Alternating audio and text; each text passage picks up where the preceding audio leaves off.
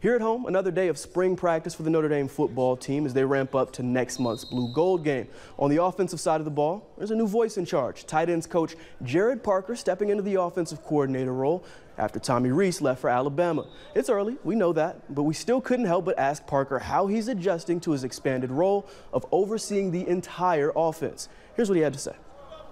Yeah, you know what, I think that finishing today, just in week one, I really like our guys. You know, no different than this place and our culture here that's set from our head coach down. Our offensive guys, our energy, the full football team, just our energy, commitment to learning, commitment to fixing things, and just to buy into our tempo and energy to move in practice and move with urgency.